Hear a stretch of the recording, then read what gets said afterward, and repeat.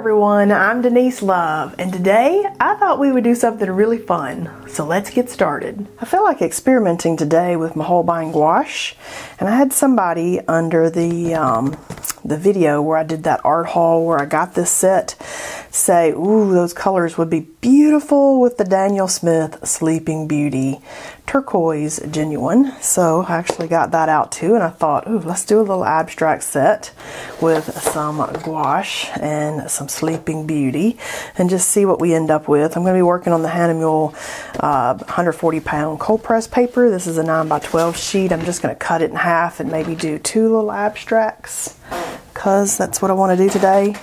And somebody asked me to show how I cut and stick down the paper, how I tape it down, because they're like, do you got some secret? And I don't have a secret, but I'm just going to show you what I do, and then you'll see I'm just eyeballing it just like you are.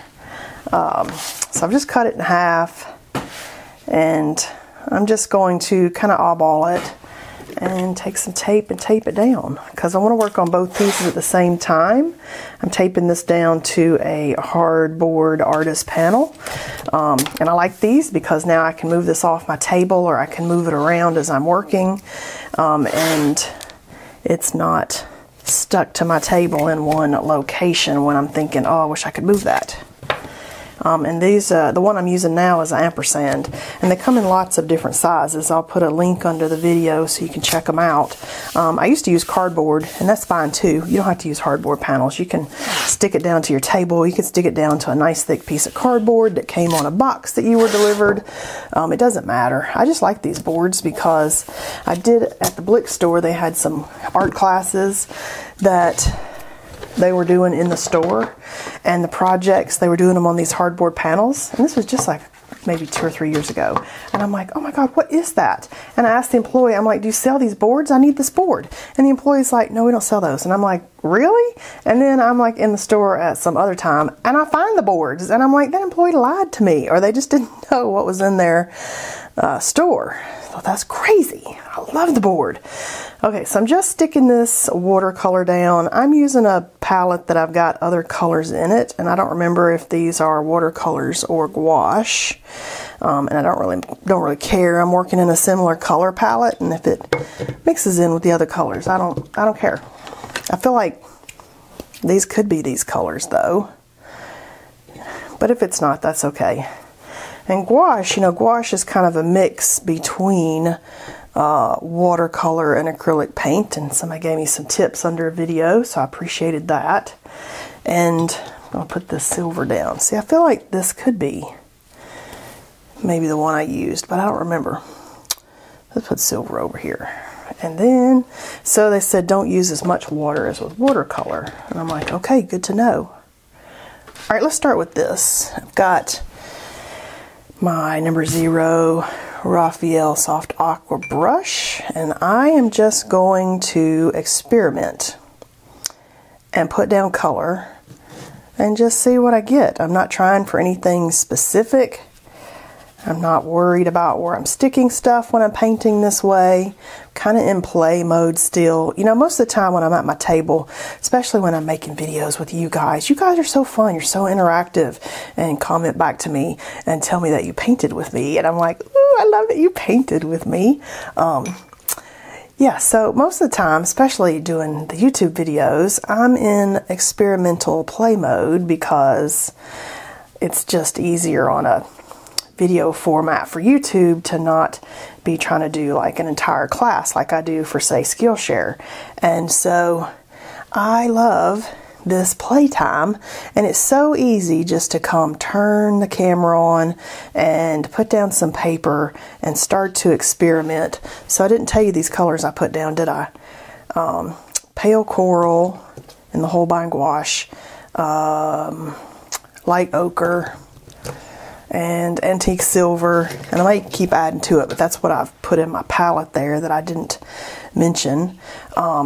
But yeah, you guys, you like paint with me, and then you come back and say, I painted with you today, and I'm like, oh my gosh, you totally made my day. I feel like we're having like a little art date when we do this. And so gouache also, one of the characteristics of it versus watercolor is it generally has more pigment and is opaque.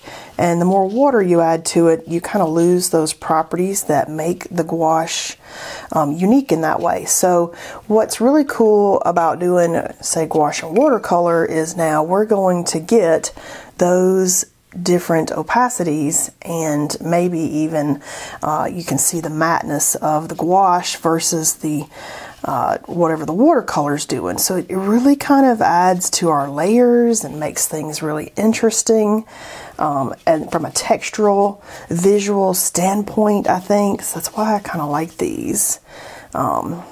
Now the colors have just gotten crazy. In the original one that I did in our art haul, I was using the pink and the ochre.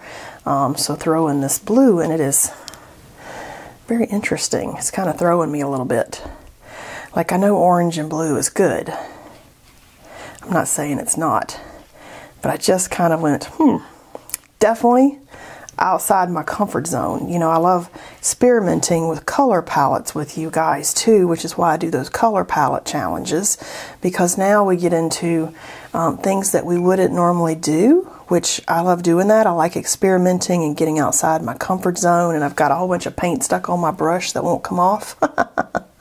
That's why I do those. I like experimenting and playing in colorways that I wouldn't normally play in. Okay, so let's get this silver. What can we do with this silver? Because I discover a lot of things, and maybe as we go, my color palette choices change. And I'm introduced to new things, and I'm like, oh, who even knew I loved this?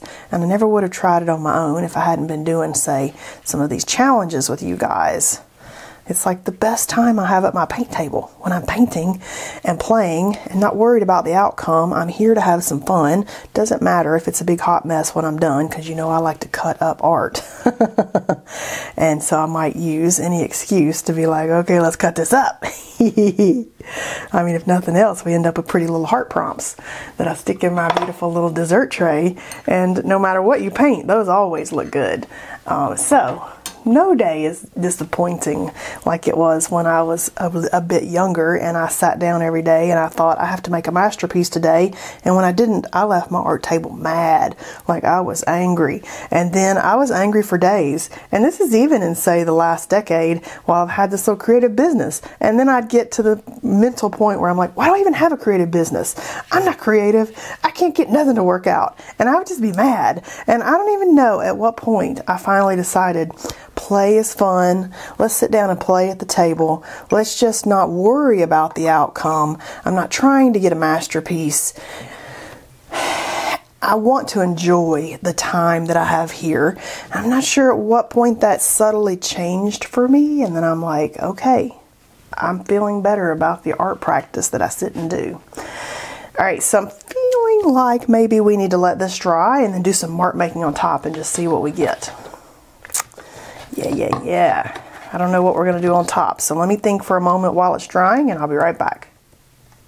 This has dried, so I'm kind of thinking, I like Posca pen, I like the black pen, I like pastels, so and I like, I'm going to try these Caran d'Ache Neocolor pastels. These are their oil pastels that we have. I also have, now that I thought of that, I also have the Neocolor 2 watercolor pastels.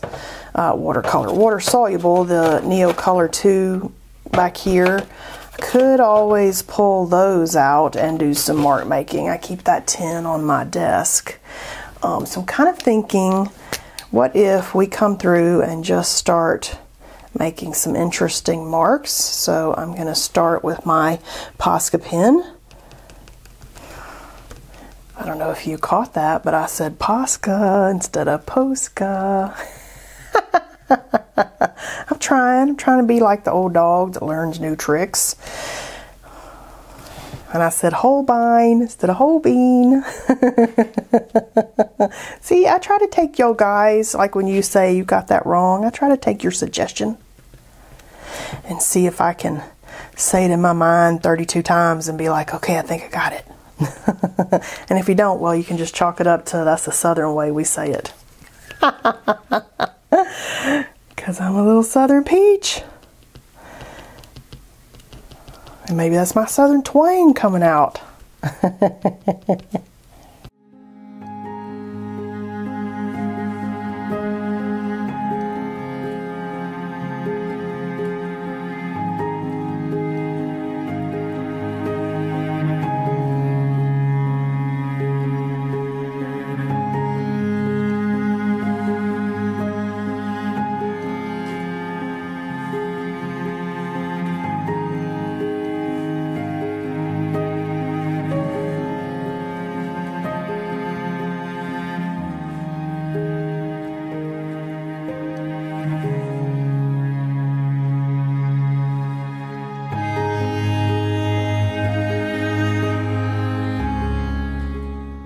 So at this point, I've added those pastels. I've come back, I've added the white Posca dots. I've added some black dots with my pen, and you can kind of see some of those details as we're working. And I'm just thinking in my mind, what else do I want to add? Is there something else that this needs? If you get to this point and you don't know, set it to the side and think about it. Or you could make a copy of this and print it out on another piece of paper, and you could test out ideas and just decide, ooh, what else does it need? And you can draw on it 100 times before you draw on your original. You could say that this is done. Like, I do like everything I've got going on here, and we could say, okay, we're done, but I feel like it needs a few more marks or something. And so, does it need gold? I'm always feeling like we could use a little gold. Does it need silver? The silver to me doesn't show up. Like, you know, I put that silver in there, but it's not as like vivid as the gold, the Kuretake gold that I love so much. So I might add some gold, or I don't know, maybe play with this aqua bronze silver, because I know this will be nice and vivid, but it's a little different than that gold, and I don't know. Dilemmas. I need you to vote on screen. I like there to be like an extra element that has the contrast and really says, ooh, yeah, that's it. Maybe on this one, I'm going to try some swoops with some dots on there, because I like the multiple lines with little pearls on it. So let's just do it.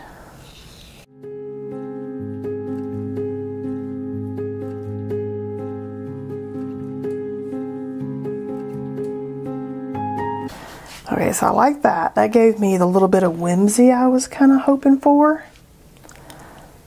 So I do feel like I want some of that over here.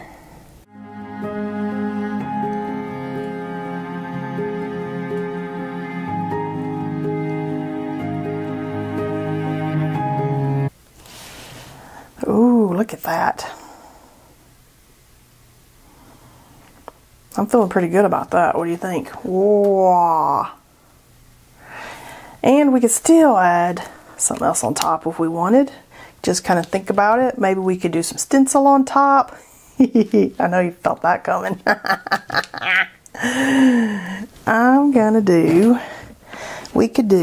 me get over here in my stencil box and see what we got. I've got a little drawer beside me that I'm moving stuff out of. What if we had our halftone circles kind of giving us that last little element? So you can use any gold that you have. And I might try this glimmer ink by Hero Arts that I got in one of my art boxes. I don't know, it's a inky. And it's really yellow. But you know, that came in silver. I just don't like it. I just don't. I love these so much now that we're this far that I just want it to finish off strong and be like, look at this, I love it. Okay, I know this Kuretake paste is hard to get, you guys, but it's my very favorite. And I'm just gonna have to go with it. And I'm gonna have to order me like 10 of these, because every time I do these in a video, they sell out everywhere. And then I'll always have some. So when you guys go and you buy it all, I've already got me a little stash. I bet they're thinking, who is buying all this gold ink?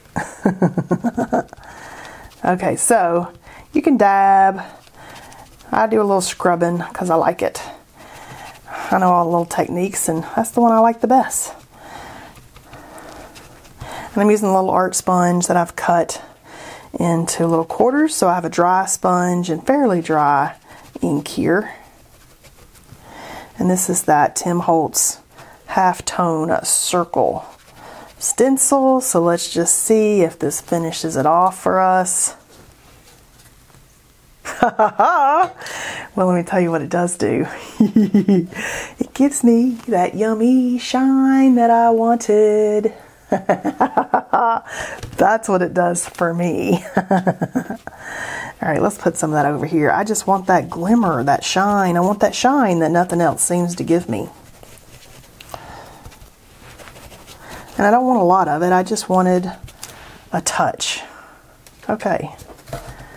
Okay, I like that. I could do the ink if I wanted and get some more shine in there, but I'm kind of feeling like this is a good spot. I can see the silver shimmer, I can see the gold shimmer, I can see the matte part of this Holbein gouache and this yummy pastel. So to finish these, I will usually spray, if I've put the oil pastel, I will spray this Sennelier oil pastel fixative on there. You gotta be real careful when you decide to spray stuff, because depending on what you're doing, this spray could turn your piece a different color, which is detrimental sometimes. You're like, oh no, it ruined it. So do a test piece so that you know how this stuff is going to react with the materials that you use before you do this on your very important piece. So let's peel the tape. See what we got. Which we can see what we got, but I like peeling the tape and making it like official. And this is just painter's tape I'm using. I use painter's tape, I use artist tape, I use frog tape. Trust me, I've tried it all. This Hanamall paper seems to not stick to the tape, so I really like it. Once I find a paper that I'm like, oh, didn't tear my paper when I peeled the tape, then I tend to like buy more of that paper. Oh, look how pretty this is. Totally outside my color palette. Unless you're watching this video years from now and I've used it 12,000 times. But this is the first time with the pretty blue that a lovely person in my comments recommended, Sleeping Beauty. But look how pretty that is. That is so pretty and delightful. This is my favorite one, I think. This one's my favorite. Love, love. Okay, hope you enjoyed just some fun play today and painting with me. I can't wait to see what you're creating, so you can tag me on Instagram at TulaLausArt. You can join my art Facebook group. I'll link those in the comments below. Hit that subscribe button and I'll see you next time.